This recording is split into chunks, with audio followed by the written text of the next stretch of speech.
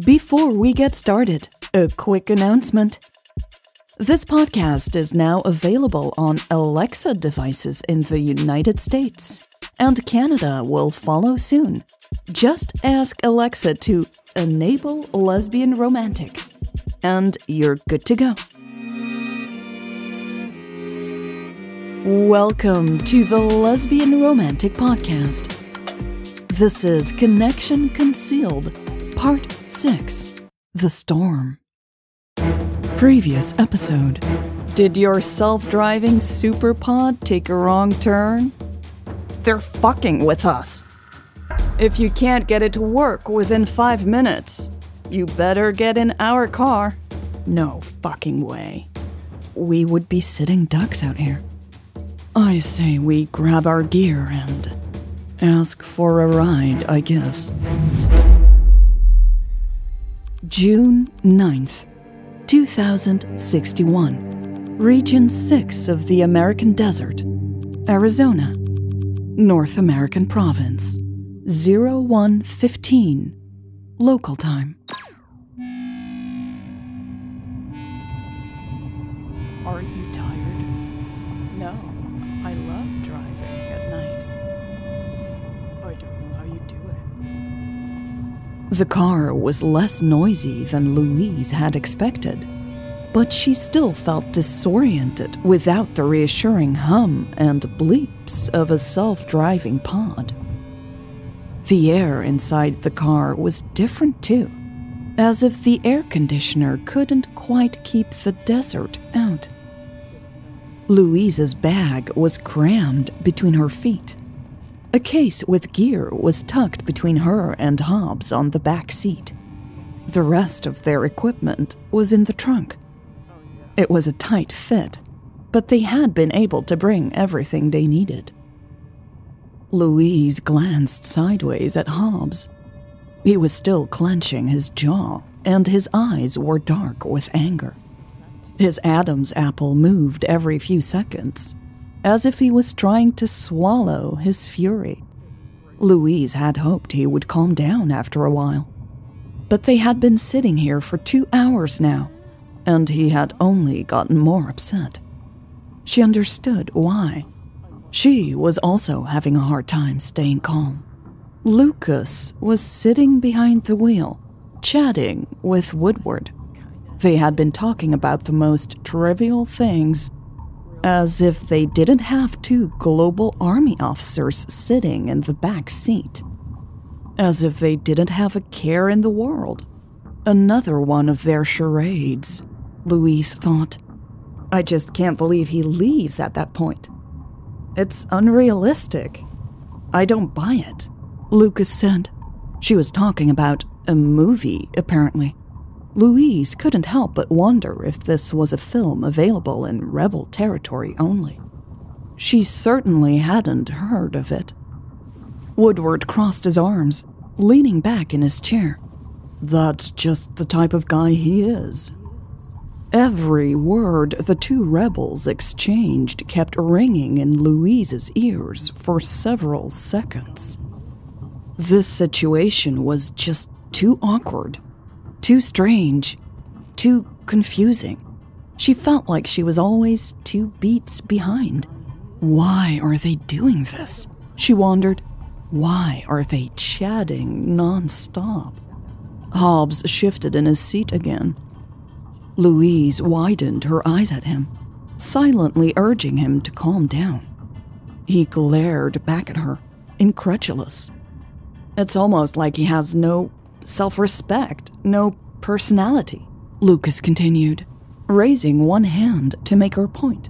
He completely relies on the system to make decisions for him. Who does that?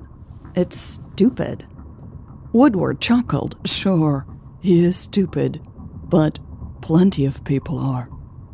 True enough, Lucas agreed, glancing at Louise and Hobbs in the rear-view mirror. Hobbs inhaled deeply, breathing through his nose and sounding like a bull that was about to charge. Still comfy back there? Lucas asked, addressing them for the first time in 2 hours. Louise pressed her lips together. They weren't comfortable at all, and Lucas knew it. "We're fine," she finally replied. Lucas's eyes settled on Hobbs briefly before turning her attention to the road again. "So unfortunate your supersonic pod thing broke down." That did it for Hobbs. "We know you're behind this," he said. He shifted in his seat again, causing the case to bump into Louise. She pushed it back with her elbow. Lucas smiled smugly. "Oh, come on.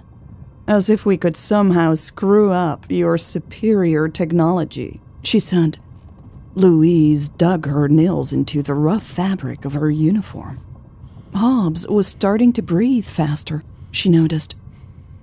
"Maybe it just couldn't handle the desert," Woodward suggested. "It can handle anything," Hobbs said icily. "You sabotaged it." Woodward chuckled. "With what?" "One of your fucking scramblers." "Right," Woodward laughed. "And why would we do that? So we can enjoy your company in here?" Hobbs pushed the case back towards Louise so he could get closer to Woodward. "You won't get away with it, you know," he said, sticking his head between the two front seats.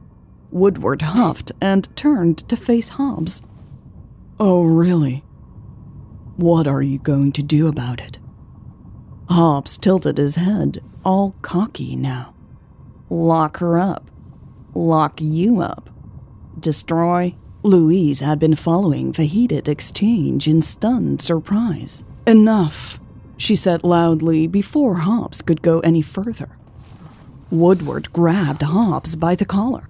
"Destroy what?" Hobbs's head was slowly turning a deep shade of crimson. "Let me go," he whispered angrily. Woodward tightened his grip. "Not so tough." "Rick, let him go," Lucas said, interrupting him. She didn't sound very concerned, though. Woodward obeyed anyway. He looked at his hand in disgust and rubbed it off on his pants. Louise met Hobbs's furious eyes.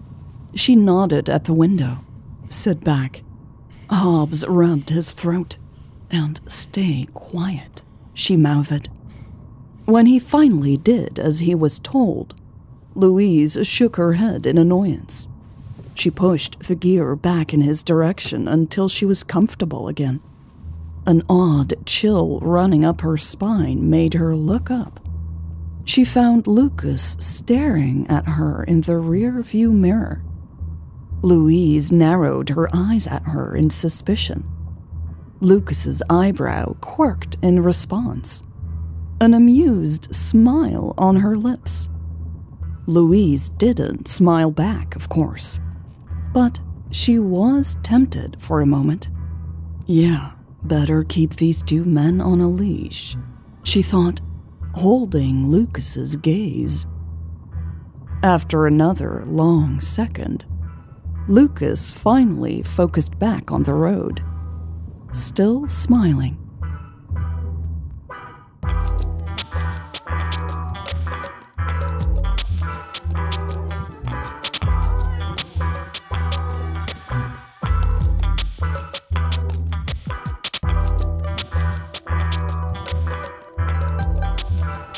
"I think we better stop," Lucas said about an hour later. Louise had finally allowed herself to relax just a bit and now straightened up in surprise. Woodward reached for a round dial in the middle of the console. A very basic map appeared on the small screen that was built into the car's dashboard. He pointed at something. "This is the highest point within a 10-mile radius. There should be cover, too." "All right, let's get there fast," Lucas answered, increasing their speed. Louise exchanged a look with Hobbs. He shrugged as if to say, "You wanted me to shut up, remember?" Louise focused on Lucas. "I don't think we have time to stop," she said. Lucas shook her head. It's not a break. We need to get to safety. Louise looked through the windshield, then back at Lucas. What are you talking about? She asked. I think there's a rainstorm ahead, Lucas replied, glancing at the screen. Rick, how old is this part of the map? Woodward turned the dial and pushed a few buttons. 2050, he replied, grimacing. Shit, Lucas muttered. Louise leaned forward to get a better look at the map. I don't see any weather information, she said. Woodward answered this time. Eleanor is just good at spotting these things. Come on, Lucas pushed the car to go even faster. Louise grabbed hold of the 2 front seats. What things? Look at the sky, Lucas replied, pointing at something ahead of them. Louise couldn't see a thing beyond the light of the car's headlights. I can't see anything. No stars ahead, Lucas added impatiently. Louise frowned and tried to look up through the windshield. Just trust me, okay? Lucas said. Hobbs snorted. Louise ignored him. Her eyes drifted from Lucas to Woodward. There was something in their expressions that made her anxious. They seemed genuinely concerned. Where will you stop? She asked, squinting at the dark horizon again. Woodward tightened his seatbelt. The highest point around. We'll tie up the car to some rocks so it doesn't get washed away by the flooding. Louise's ears felt hot all of a sudden. She did not like the sound of this. Why can't we just drive around the storm? Woodward raised both of his hands. Like you said, no weather information. No idea how big this thing is. Rick, tell me when I have to get off the road. Lucas interrupted them, her voice tense. 1 more mile. Louise looked at the monitor again. Did you just say this is an old map? Yeah, Woodward replied. It's the best we got. This is total bullshit. It's just another one of their ruses, Hobbs yelled. The sky ahead of them lit up with lightning before he had even finished his sentence. Louise's eyes widened in shock.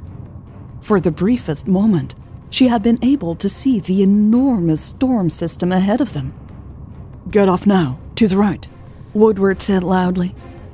Hold on, Lucas said, and immediately swung the wheel, steering the car off the road.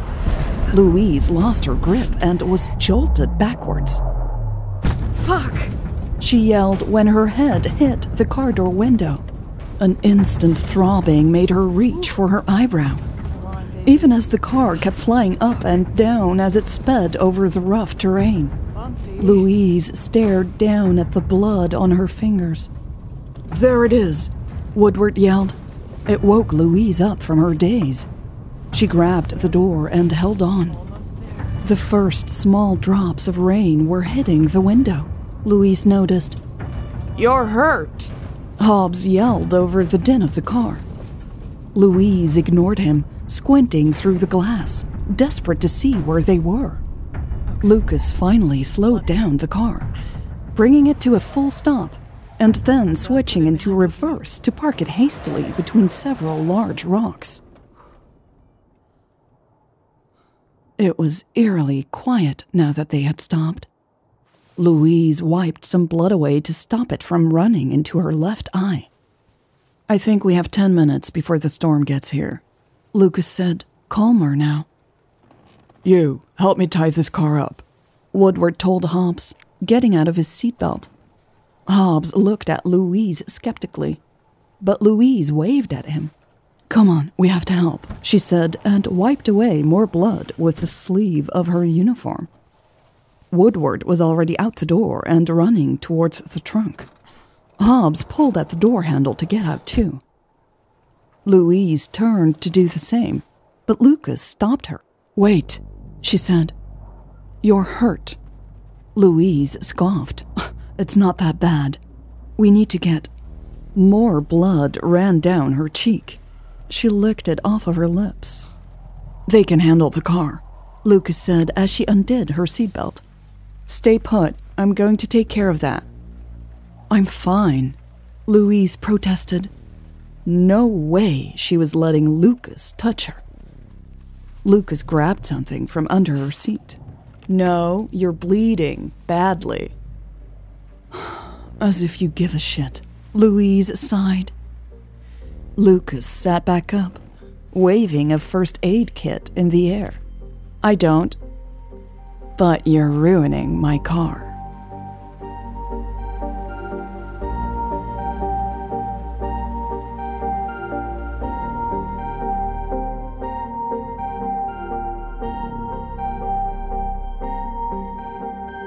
Next episode, walk around in toxic rain with an open wound?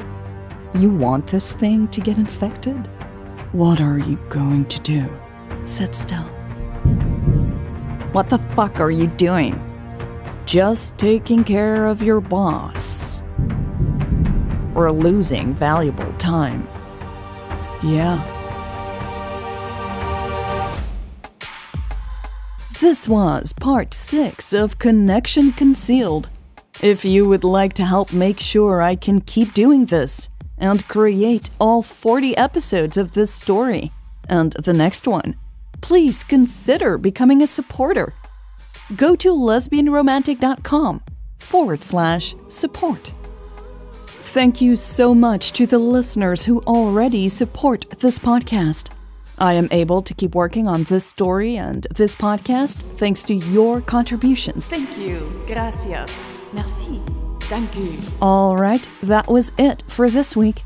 Thank you so much for listening, and I will see you next week for part 7 of Connection Concealed.